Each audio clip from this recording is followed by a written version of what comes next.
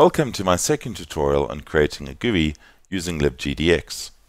The only thing we're going to do in this tutorial is add a background image to our GUI to make the login screen look a little bit more exciting.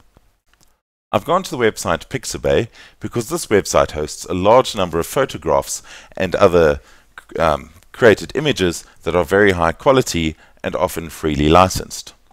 I've searched for Disco and received the following results.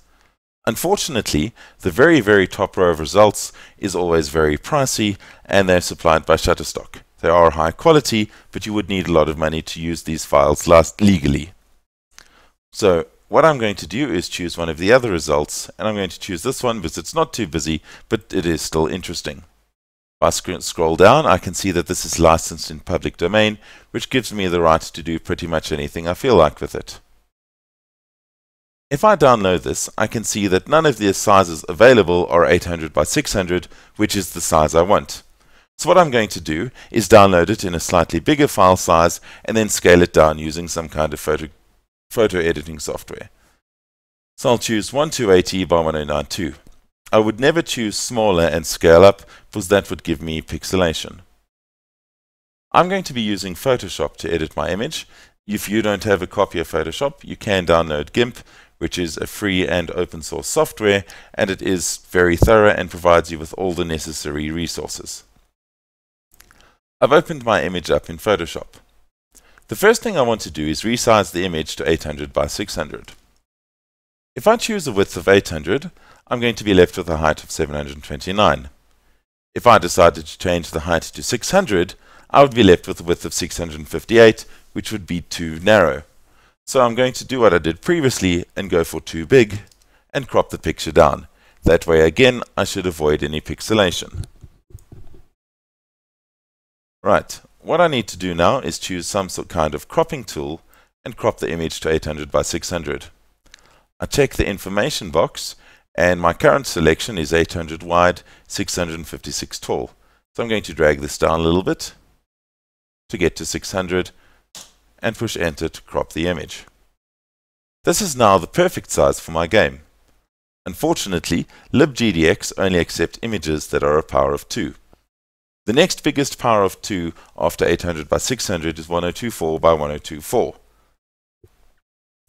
I don't, however, want to stretch the image to 1024 by 1024, but then it's going to be too big to display properly. So instead of resizing the image, I'm now going to resize the canvas. If you can't find similar functionality in whatever software you're using, you could always create a new transparent image that is 1024 by 1024 and then just cut and paste into your image. I'll change the height to 1024, width to 1024 and the height to 1024, and I now have an image that is the perfect size for LibGDX. Let's save this as background.png. If you'd created a new image, then it would be, the current format would be PSD, which is Photoshop's own format that it uses, and so you'd have to change it to PNG or JPG if you wanted to use it with LibGDX. Before I can use the image in our project, I need to refresh my Android project so that it appears in the directory.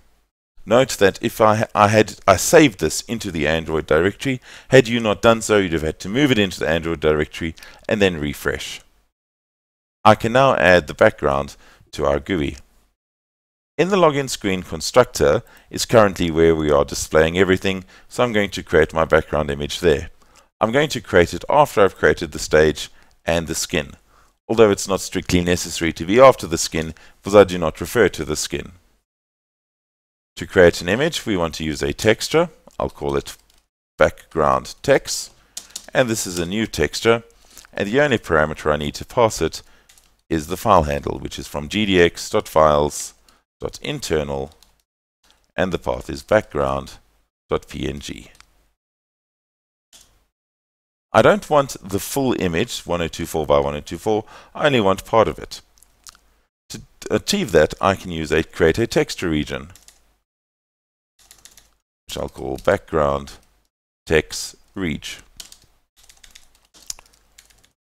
This is a new texture region, And the only arguments this takes is the texture itself, which is background text, and then the width and height we use. A texture region defaults to start off in the top left corner. If you would like to use a different starting point, you could also pass it the coordinates of that. Let's import texture and texture region. I can attempt to add texture region to the stage now.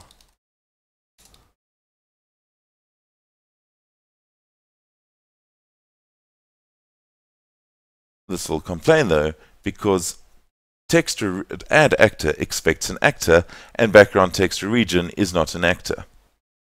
Fortunately, there is a simple picture display which is an actor, and that is an image. All I need to pass as the argument to image is my background texture region. You could also just pass it a plain straightforward texture, but that would be wasteful if we're only using part of it. Let's import image. Again, you'll see two options, one for com.badlogic, one for java.awt. We want to go with the com.badlogic one. Forgot to give this a name. Let's call this background. All I need to do now is add background to the stage. If I run this, you can now see that we have a background and I log in GUI and it already looks better. Then that's all for this tutorial. The next tutorial will cover realigning our elements using a table.